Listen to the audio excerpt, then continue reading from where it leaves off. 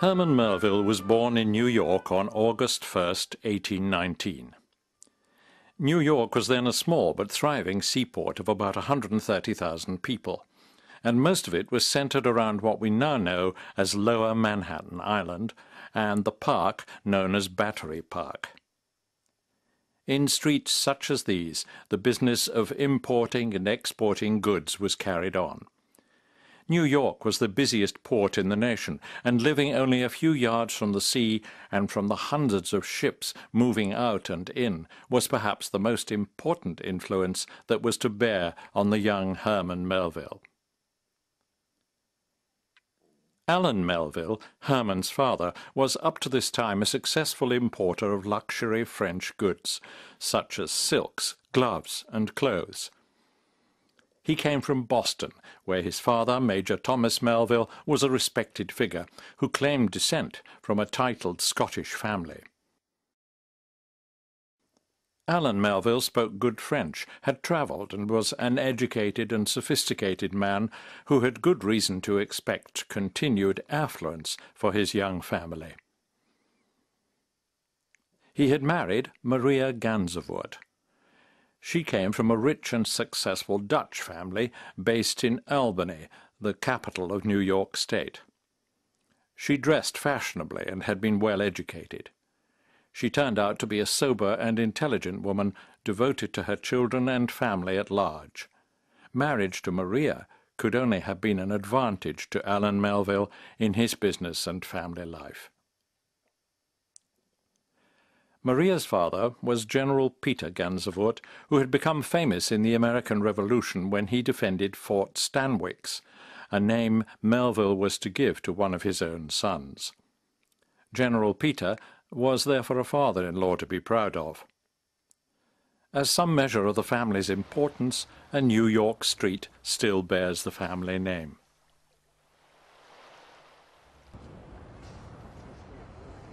In the New York of today, there is little evidence of the tremendous maritime activity of the 19th century. It's not hard to see, with the vast, safe anchorage presented by the mouth of the Hudson River and the long shoreline of Manhattan Island, how the port developed. Rotting piers are all that remain. For 150 years or more, ships tied up here and the goods that they passed helped to make the United States one of the world's great trading nations. On the East River shore, the city proudly preserves some of the ships which used to be such a lively part of the New York scene. Tar and barrels, ropes and rigging were everything around here, and for the young Melville it was to be a magical and ever-entrancing scene. The city where the skyscrapers now dominate the mastheads of yesterday was, as it still is, a centre of trade and commerce, totally open and subject to all the ups and downs that beset men in the life of trade. However, almost from the day Herman was born, Providence stopped favouring the Melvilles, and his family fortunes began to wane. No doubt Mrs. Melville continued for a time to walk on the Battery along with everyone else who aspired to elegance. Social life in the city was growing in substance and style.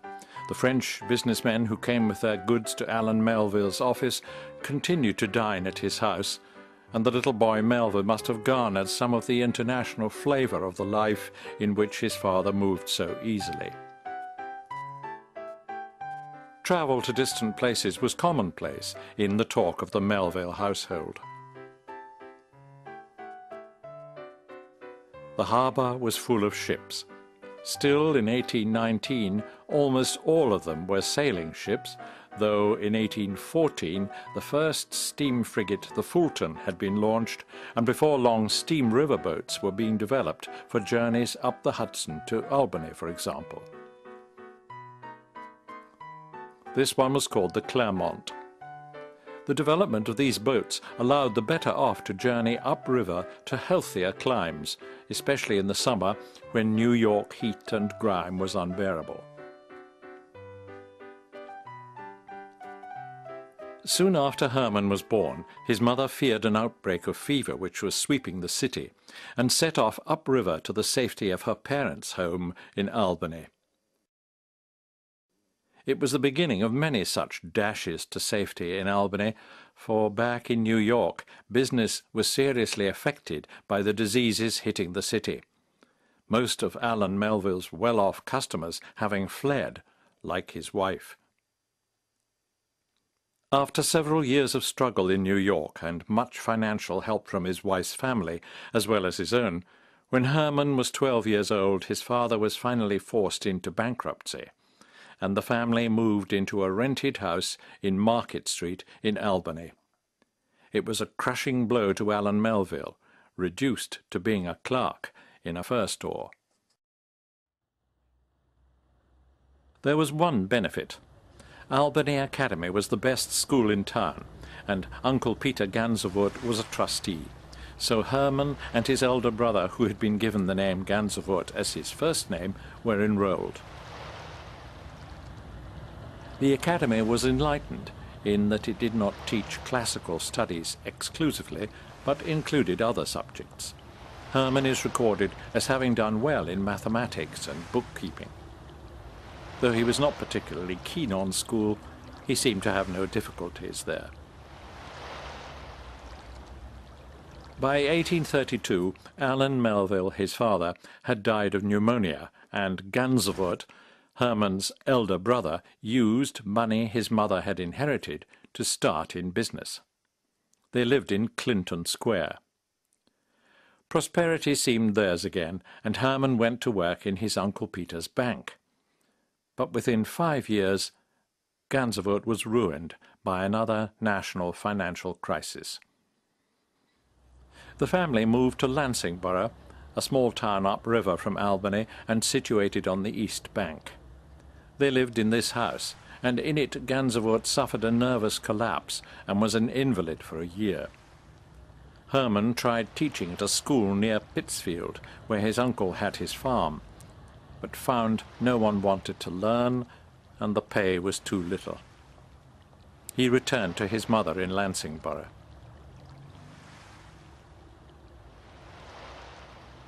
At the nearby Lansing-borough Academy, a private high school, he decided to study surveying and took a course with a view to getting work on the Erie Ship Canal, then being built.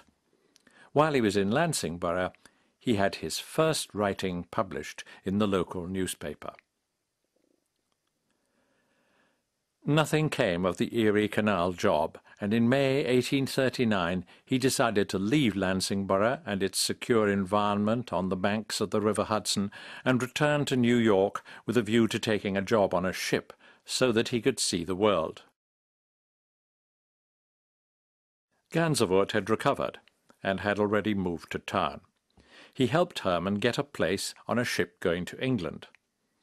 On June 3, 1839, when he was almost 20, Herman Melville signed on as a boy on the packet ship St. Lawrence. On the 5th, the ship sailed, and Herman began to learn the ways of the sea.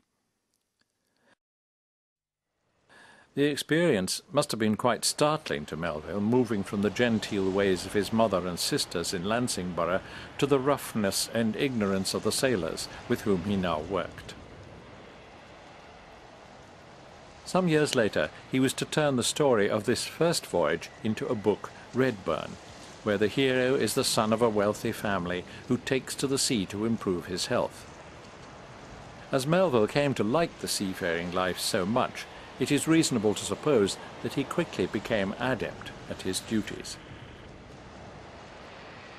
In a sailing ship, there was certainly plenty to keep the crew occupied, with all the complications of ropes and sails, not to mention matters like navigation and the weather. Liverpool he found a terrible experience. He visited a number of places his father had told him of, but his strongest feelings were about the dirt and degradation and the huge numbers of beggars, mostly people turned off the land and looking for work in the big cities, something that had not yet happened in New York.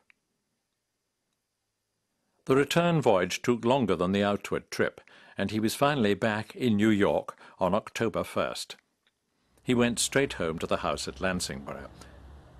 He was welcomed by his family, but his mother's financial plight had worsened. He tried various teaching jobs and even went to work with an uncle in Illinois, but by the autumn of 1840 he was back again looking for work. New Bedford, on the coast of Massachusetts, was the center of whaling in the United States. Whaling was a large and growing industry because the oil produced by boiling down the blubber of the animal was prized as an oil for lamps, and although collecting the oil was a lengthy and hazardous business, huge fortunes were to be made from it. All business in New Bedford centered around whaling, so there went Melville, his mind made up to sign on for a whaling voyage. This was no small step. The specially constructed whaling ships often made voyages of 4 years or more, so such a decision was a huge commitment in a person's life.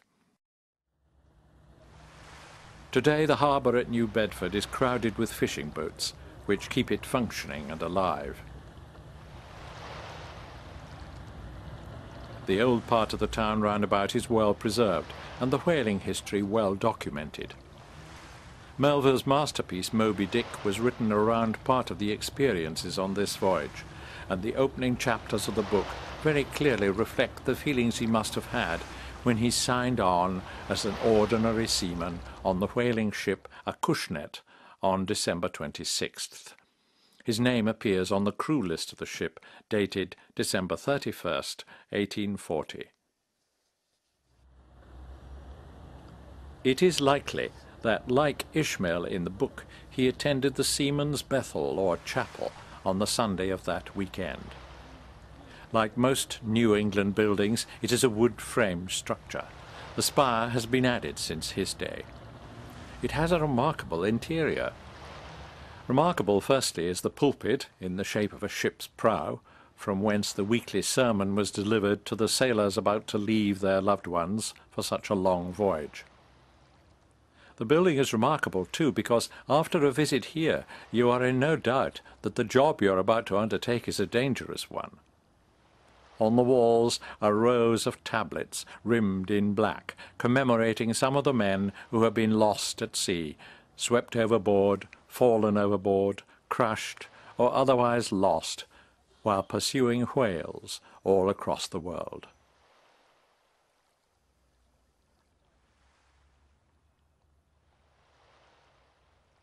It is hard to escape whaling in New Bedford. The grand old custom house indicates by its splendour and size the amount of business that was done here. There is a statue to a man who developed a new and effective harpoon, the weapon by which the whales were killed. And there is another of a harpoonist himself, the leader of the little whaling boats which were lowered from the mothership to row after their quarry, so that the harpoonist could get close enough to strike. Most of all for Melville, of course, would be the presence of the dozens of sailors in the bars at night, telling their tales of whales caught and whales that got away, and even of the great white whale Moby Dick, who terrorized the whalers by turning to strike at the boats that pursued him. The opening to the book he was to write 10 years later is a remarkable recollection of these first few hours in New Bedford. The Acushnet was a new ship weighing 358 tons. It had all the latest equipment and the barrels to bring back the oil. She was named after the river which flows by New Bedford to the sea, and she sailed, in fact, from Fairhaven across the bay from New Bedford on Sunday, January 3rd, 1841. The voyage on which Herman Melville had embarked was to be quite the most momentous act of his life. In his book, Melville gives wonderful descriptions of the operations of a whaling crew at work. The ships were not very large, so contending with the weather, such as they must have met when they set off in the dead of winter from New Bedford, must have been hard enough. One duty from the word go was to take a turn as lookout for whales at the top of one of the 3 masts. The American whalers did not have crow's nests. The lookout just stood there and hung on. When he saw a whale spouting, he gave the cry, "There she blows!" and the whole ship rushed into action. There were usually 3 crews of 6 oarsmen, with one of them acting as the harpoonist at the right moment. The ropes attached to the harpoons were carefully coiled, so they would run out easily when the whale dived after being struck. Everything was carefully worked out, and everyone was prepared, but given the monstrous creatures they were chasing and the vagaries of sea and weather, it was a highly dangerous operation. The boats would try to get as close to the whales as possible without being noticed, otherwise they might have to row very hard to keep up with a fast-swimming whale. At just the right moment, the harpoonist threw his harpoon and hoped it would lodge, or the second one, which he threw immediately afterwards. The rope would at once become alive and pour out of the boat so fast that anyone touching it would be burned or dragged overboard. Of course, people got knocked into the water, or the whale's tail would lash out and shatter the boat. People got cut by the flying lances, which missed the whale. Sometimes the whale would come up under the boat and overturn it, or even crush it in its vast jaws. The experience must have been a nightmare the first time, and a terror thereafter. Artists made many efforts to show the horrors of whaling, but Melville finds them all inadequate in their depiction.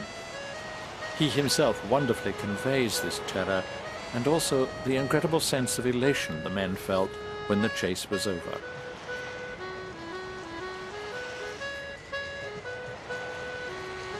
With all sorts of elaborate tackle, the blubber had to be stripped off the body before the sharks could eat it all.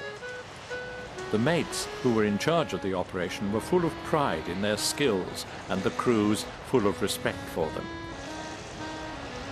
When the blubber was aboard, it had to be heated to get the oil out. It was a long and exhausting task. It is not surprising that, as each killing was such a terrifying adventure, there was much recounting of tales of this or that whale, and that such a legend as that of the white whale should grow up. The mythology of the sea notwithstanding, on board ship Christian religious practices were strictly maintained, helping to preserve a sense of order in the little community, so long cut off from society.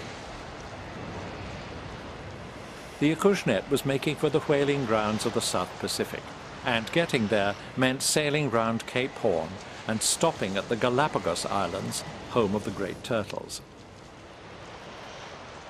Whaling ships often stopped here to replenish their larders. The Acushnet cruised the waters thereabouts for several months, and gradually it seems Melville's taste for the ship and its crew began to wear thin, so that by the time they were on their way south to the Marquesa Islands, he had had quite enough, and had resolved, along with a friend, to jump ship. They sighted the mountains on the islands on June 23rd, 1842, after he'd been at sea for about 18 months, and as they sailed along the coast the next morning, they caught glimpses of blooming valleys, waterfalls, beaches, rocky headlands, every moment opening to the view some new and startling scene of beauty.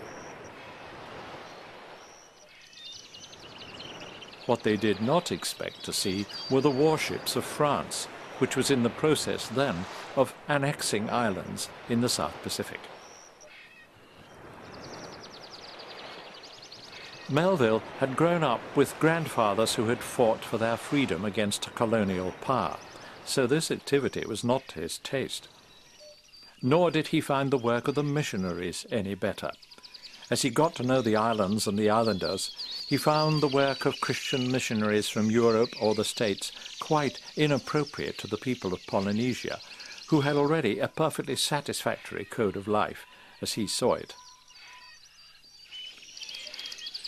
Meanwhile, however, his ship was boarded by the young girls of the islands, pictured here some 80 years later, who seemed quite happy to indulge the sailors who had been deprived of female company for so long. This indulgence seemed to last throughout the whole of their stay, and Melville makes much of it in his novel Typee, set around his adventures in the Marquesas. These same gentle-looking islanders also enjoyed a considerable reputation as cannibals, who, given the right circumstances, would look with a tasty eye on any young white man who happened to go astray. This did not seem to deter Melville, however, from his plan to escape the tyranny of his captain, the terrible food, and the neglect of anyone who fell sick.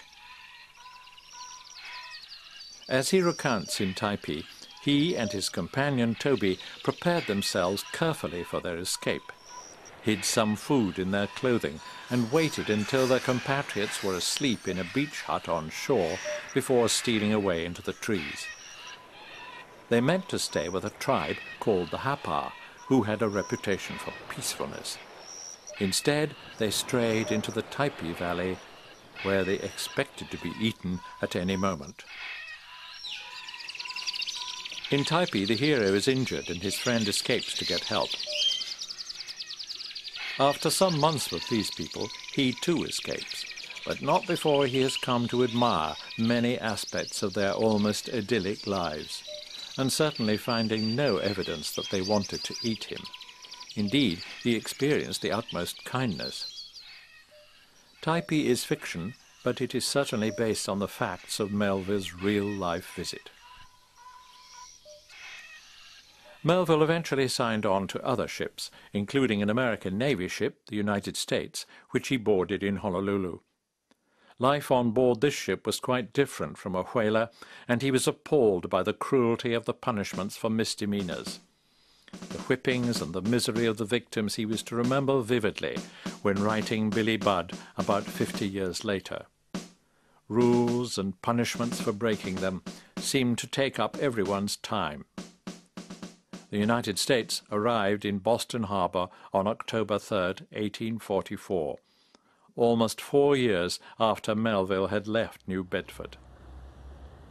Back in Lansing-borough, his tales so delighted his family that they encouraged him to write them down. He began work on Typee, a peep at Polynesian life, and to his delight, after some months' delay, his brother Gansevoort, now back on his feet and a secretary at the U.S. legation in London, found an English publisher called John Murray to take it on and pay £100 for the right to print 1,000 copies. In February 1846, it came out in both London and New York, and most reviewers found it entertaining. Religious magazines in America, however, were scandalized at the views on missionary activities he expressed. Melville obligingly toned them down in a second edition of the book. Toby Green, who had escaped with him from the Acushnet, read the book and happily authenticated the story. So Herman's stock rose, and he began work on a second book about the South Seas, which he called Omu. It earned him over $2,000 in the first year, more even than Typee had done. It was an exciting time in his life, and it gave him the confidence to marry and set up a home. His bride was Elizabeth Shaw, a girl he had known since childhood. She was the daughter of Lemuel Shaw, Chief Justice of Massachusetts, to whom he had dedicated his first book, Typee. Mardi was published with difficulty in 1849, but its pessimism and even despair did not go down with the reviewers. It was already too far ahead of its time, and it would certainly not pay his bills. To that end he wrote Redburn, a straightforward tale based on his voyage to Liverpool, and with it he regained some of his disappearing audience. He followed this up with Whitejacket, a vivid account of his life on board the United States. He decided to sail to England to bargain for the sale of the rights himself. In London he was lionized as a successful American author. He did a good deal on the rights for his books. He travelled on the continent, and he was invited to dine with all the right literary people. Back in New York, he was surrounded by babies and the many women in his family. The atmosphere was not conducive to work. But a chance visit to Pittsfield, the old home of his uncle, which he had known as a boy, led him to buy a house and farm, where he moved with his family in September 1850. It was a home for all the family, with room for him to write in peace. All he needed was continued success. He called the house Arrowhead, because of the Indian arrowheads he found there. He began Moby Dick. It had started as a tale based on his experiences, rather like his other books, but as he got into his fascinating research about whaling, he came across the legend of the white whale. It turned out to be Melville's finest and most enduring work. Nathaniel Hawthorne was a neighbour, and the two struck up a great friendship. It was an added attraction to life at Arrowhead, but as far as his work was concerned, Moby Dick was received with incomprehension and disappointment. He managed to sustain life at Arrowhead for a few years more by writing for magazines, and in 1856 he published a novel, The Confidence Man. It was again the dark allegory his countrymen were just not interested in, and it basically finished his literary career. He now had 2 sons and 2 daughters to support. Pleas for help went out from Arrowhead. Hawthorne had been made a U.S. consul in Liverpool. Such a post would suit Melville very well. Nothing came of it, and they eventually had to sell Arrowhead. He was given a post as a customs officer in New York. It was back to the pierheads and the ships he had known as a boy. His work took him out in all weathers to inspect the cargoes in the holds. He got no promotion. His son Malcolm shot himself when he was 18. Stanwix died in California of tuberculosis. The elder daughter Bessie had chronic arthritis and never married, though Fanny was more fortunate. She married and went to live not far away in New Jersey. It is, however, a sad family chronicle. Melville wrote some poetry in his spare time over the next 19 years, and some of it was published in private editions. Relief, however, only came in the form of inheritances for himself and his wife, which enabled him to retire from the customs service in December 1885. One more work remained unfinished, Billy Budd. Mrs. Melville found the manuscript in his desk after his death on September 28, 1891. The New York Daily Telegraph wrote only one paragraph about him, saying that Typee was his best work. Billy Budd remained unpublished until 1924. Melville was unrecognized and forgotten in his own time. It was not until well into the 20th century that he was seen to be quite the equal of any other American writer of his time, and quite unique in his blend of allegory and an almost 20th century psychological insight into the pressures and ambitions that beset man in his passage through life.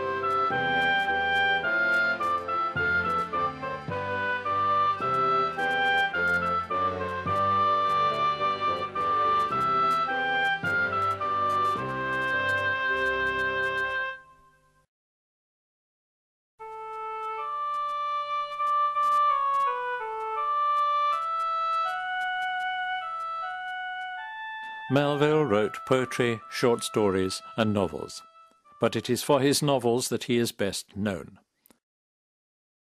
There are 10 novels in all, the last of which was published posthumously. The first two, Taipi, 1846, and Omu, 1847, grew out of his experiences as a crew member of ships in the South Pacific. They were very successful for their unusual subject matter, perhaps, but also because, from the start, Melville could write well, and he had a remarkable imagination. Mardi, 1849, Redburn, 1849, and White Jacket, 1850, again called on his sailing experiences, but gradually, as his ideas developed, he began to leave his readers behind. In Moby Dick, published in 1851, he produced his finest work, and the book has dazzled readers ever since. In the minds of most literate people, it is the greatest American novel of the 19th century. Sadly, Melville never scaled such heights again. There is much that is fine in Pierre, 1852, and Israel Potter, 1855, and then in The Confidence Man, 1857. But in his own preoccupations and his troubled family circumstances, he seemed to lose touch with his audience. Long after his death, the unfinished Billy Budd was published in 1924, and it is now recognized as vintage Melville. It has become particularly famous as the subject of Britain's most successful opera. Short stories. In 1856, a group of short stories under the name Piazza Tales was published, having appeared in Putnam's monthly magazine. They make good reading, but regretfully he wrote no more. Poems. Melville cared a lot about these works, but he had little success with them. Battle Pieces of 1866, poems about the Civil War, were well received by the more perceptive critics, but the next, Clarel, written 10 years later in 1876, a philosophical poem of 600 lines about a pilgrimage to the Holy Land, mystified his readers. Two other minor collections followed, John Marr and Other Sailors in 1888, he was on old familiar ground here, and the last, Timoleon, a miscellaneous collection, was privately printed in 1891. The essence of Melville. The trajectory of Melville's creative life was sadly distorted, but in the early works there is much to enjoy. However, in Moby Dick he has left a work of undisputed genius, and it surely makes its mark on all who read it.